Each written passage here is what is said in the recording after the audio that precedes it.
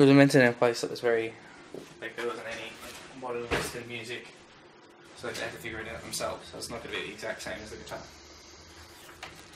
Okay. Good. So this is normal. You don't need to act weird. Just be natural. Okay. All right. Okay. So you know nothing about the bass. No. Step back and weird. What? Be normal. I am not. Are you not? I'm not. Show us what you can play so far. I can't Play do something. What? Play something. I What do you can't. think? Just do it. Go. Play something. Go. Okay. So you don't know what the strings are. So firstly, I'm gonna get you to plug into my guitar quickly. Sort that out for yours. All good. So the 4 strings in the bass. It's E, A, D, G. It's the exact same as an electric guitar or an acoustic guitar. Yeah. So what you're going to do now is look at that tuner, and you want to strum it, and you string by string, and you're going to use that to assess if it's in tune. So you strum just the top one, which is an E. See how it's veering off the left? That means it's a little bit flat. So tune it to the right until it's nice in the middle where the green is. Just keep going. Good. A little bit more. Good. That's about right. Now you do the A.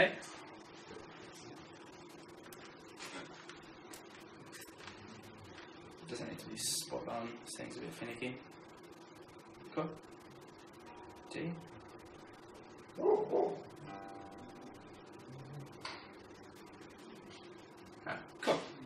So, pass that back over here. And swap your thing again. And plug yourself back in and turn your amp on.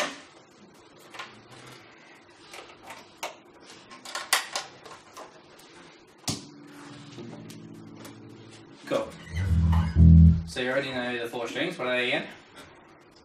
G. Go from the top to the bottom. G. Nope. No. E. E. A. A. D. D. G. E. A. D. G. There's a million different like you know, like Father Charles goes down in his battle. Yeah. Different devices. You can make one up. Eat. Dog. Every Asian does good. Yeah. That works. So as long as you know that, I'm going to show you the few of the notes just on the frets. So, like, because you obviously know how to play piano. Yep. Where they've got the white keys and the black keys. Yep. It's a lot more different to you figuring out the semitone. So each fret is a semitone. Yep. So the way it works, if that's a C, which it is, Yep. the next one up is a C sharp. Okay. Then one after that is a D, C sharp, E. Do you understand? So if you know what are the 4 open strings again? C. Yep. Oh. E. A. D. G. That's it, E, A, D, G. So if you look at it, the first string, Yep. if you want to if we're just going up, counting out the scale, so it's E, F, G, before the next one which is A. Yep. So E, and the first fret is an F, third fret is a G, and then the next string's an A. Then the next string is open on the next string.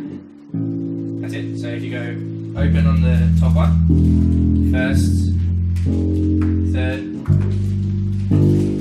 and then open on the second string. Cool. So that's kind of making sense? Yeah. Now with the actual playing, what you want to do is, you've got the kind of stance right, but the fingers, same as any other guitar, is basically press down on the fret, so it's not too hard. But with your right hand, you want to do most of the playing with those 2 fingers. So a ton of different people play different ways. Like there are people that use like all their fingers when they play. That's how they get really fast. Yeah. Some people use their thumb. But generally most people just use those 2 fingers. Yeah. So what I like to do is I like to put my finger on something of a rest. So I use the pickup. So you can use that too. So you just leave it on there, and just let your hand kind of dangle down. Yeah. And so from there, you just use those 2 fingers. So if you just use the E string, just let it dangle down, just 1, 2, 3, 4, just like that. And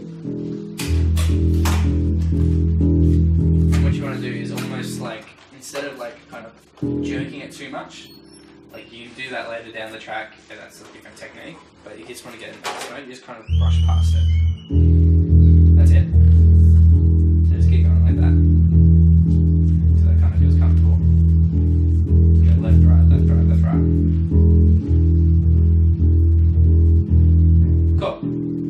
So you've got the vague structure, you know, E, F, G, A. Yeah. Then on the second string, if you want to keep going up, what comes after A? C. No? Or B. In the alphabet. B. So close. B.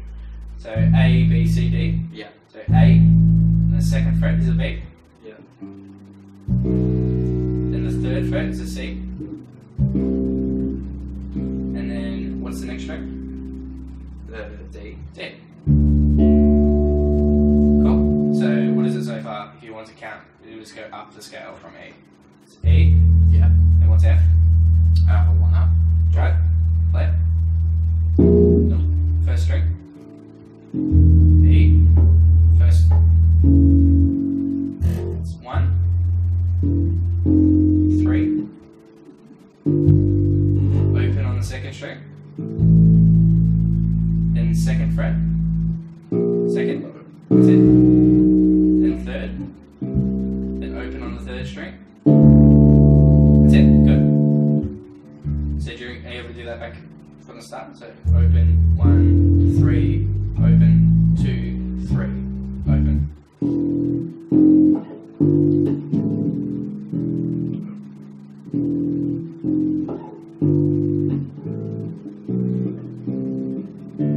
That's it. Good. So that's gone E to D, and then the next one would be E after that. Yeah. So you get the gist of like the first 3 strings if you're playing around there. So this way, if you're looking up chords to a song and you want to just be able to play along to it, if it says it's got an E in it, you know you can just play that. Yeah. If it's got a C, you know it's that fret. Yeah. B. Cool. So once more, go from the start. Just E. Tell me what each note is. It's an E. Yeah. What's next? That's A, F. Yep. And then it's an A. Nope. Comes after F in the alphabet. G. G. That's it. G. And that's an A. That's it. B. Yep. C. Yep. D. Awesome. Cool. So you get the gist of that. It's Yeah. counting up. So you can work that out, and just knowing those notes just means you can play any scale, because that way, even if there's a chord in the scale that you know isn't one of those, so it's like a C sharp, you just know that's a C. It's just one up. Yeah. That's C sharp. Now, when you're playing it, as noticed, then you want to be careful that whatever fret you're pressing down on, you want to be as close to this end of the guitar as possible. Yeah. Because what it's doing is you're pressing down and it's making pressure across the nut there. Yeah. And that's what makes the note. So if you play it and it's all the way back there, you get that kind of, Yeah. that noise. So you want it to be all the way to the end. As close to, you almost want to be touching the fret marker. That's just how you make a nice long, you don't get that Yeah. buzzy noise that doesn't sound good. Cool. So you've got the gist of that. Yeah. So from there we can move on and start looking at an actual scale. Yeah. You know how to play the scales and counting, you know how they work and everything. So what I'm going to show you is the pentatonic scales, Yeah. which are like, do you know the blues scale? Do you know any scales? I know a couple of them, yeah. Okay, well, the blues scale is just like slight variation on the pentatonic.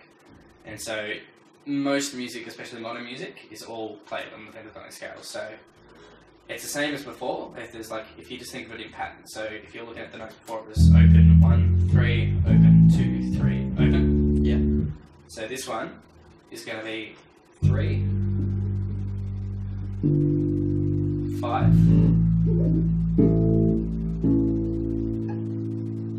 2, 5,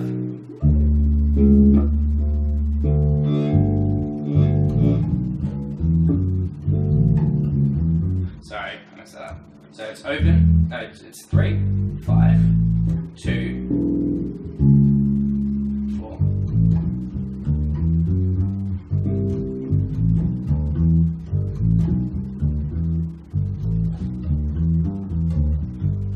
No, sorry, I'm double guessing myself. So it's 3rd, 5th, 2nd on the next string, 5th, then next string down, 2nd again, and then 5th.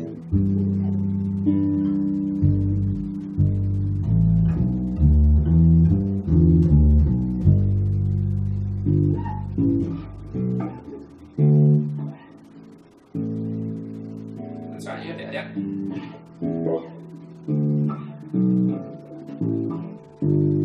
Cool. So, what also helps is, I know it's still beginning, and kind of moving the finger all the way around. Yeah. What you want to try and do is keep your hands in the one using the fret in the one spot as much as possible. Yeah. So if you just kind of think this finger, Yeah. so your middle finger, the root finger, stays on that 3rd fret. Yeah. 3rd fret. So if you press the first one on that, and then the 5th one, leave that finger there, but use your pinky on the 5th fret. That's it. So stretched out. You can take it off, but just as long as you know that that's what you use. And then the next string, you're going to 2. So use that finger, yep, and then pinky on the 5th. And the same on the other string.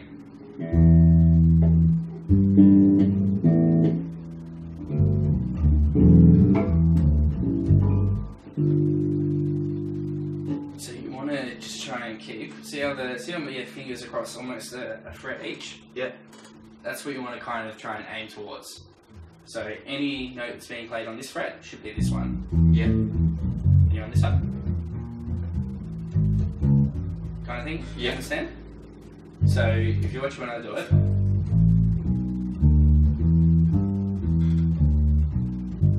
see how they stay, it's basically those 3 just stay in that same spot. Yeah. I'll give that a try. So 3rd fret, 3rd finger, middle finger, yeah.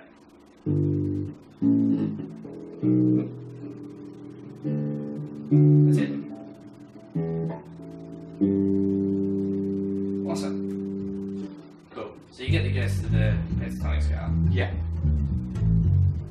So what I'll get you to do now is just, if you can just count like a steady beat, and just see if you can get it like happening in the beat. Does that make sense? Yeah. So it's 1. You can do it, take as much time as you want, but just make sure it's steady. So if you're going to do double beats,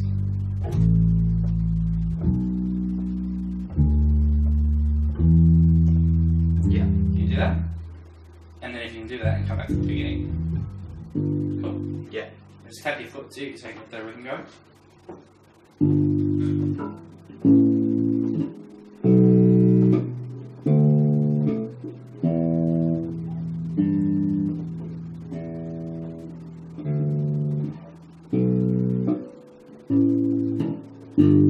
Awesome. So you got that happening. So while you're doing that, just try and keep.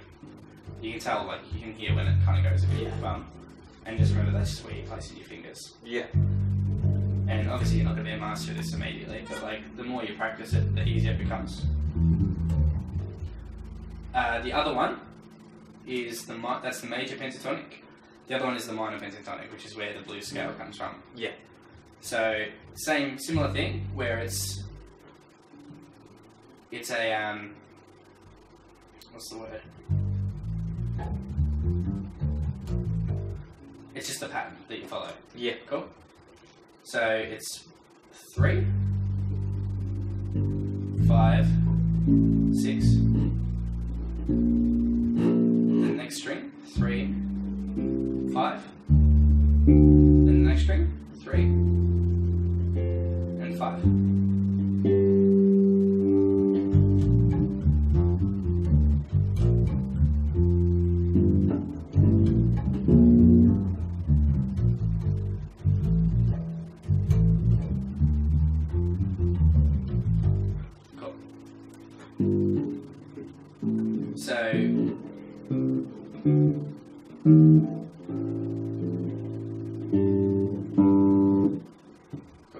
So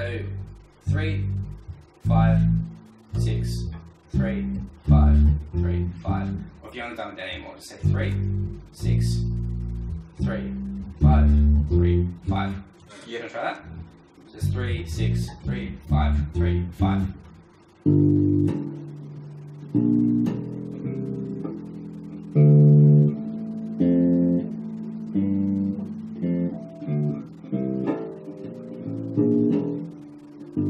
Awesome. So do you want to try again, just with the beat going? Tap out whatever beat you like. Take your time. You don't have to like rush it.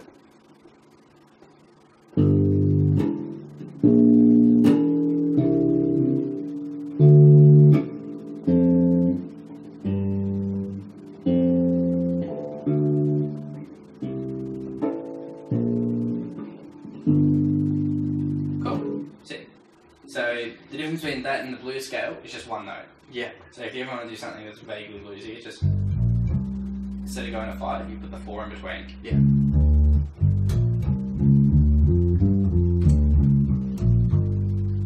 we give that a try?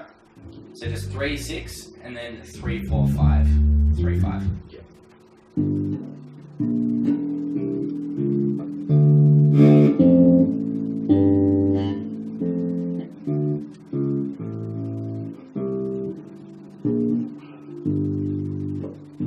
Awesome.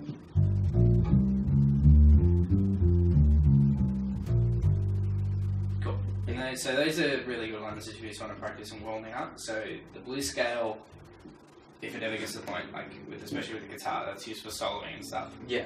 So it just sounds good no matter what. So if you're playing it over, if someone's playing like well, just pretty much anything. They're playing the chords. If you've got the right chord, so it's in the key of A.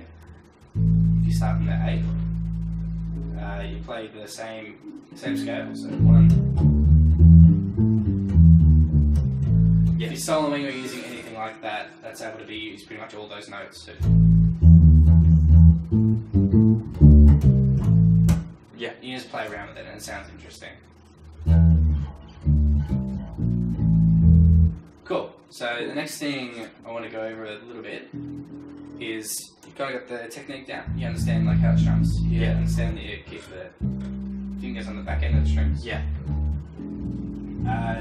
You know how the notes break down. So you got the quarter notes, which is on every beat. Yeah. Then you got half that. You got double that. Do you know how triplets work? Yeah, it's where you put 3 to the 1 beat. Yeah, cool.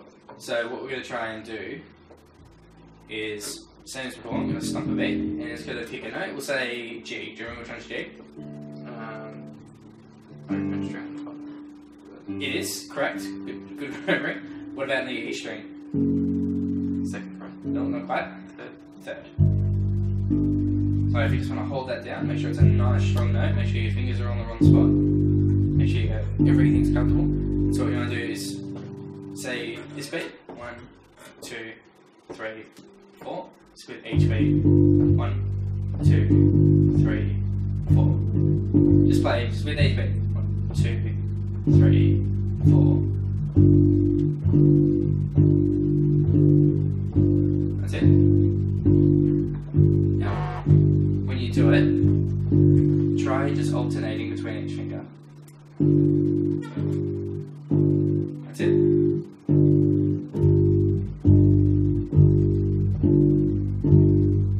Try to rush it. Cool. Now just keep the beat going. Now what we're going to try is we're going to try it double time. Cool. That's it. Cool.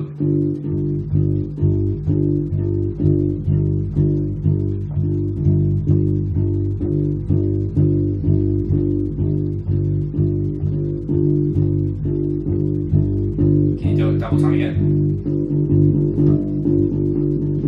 That's it. Awesome.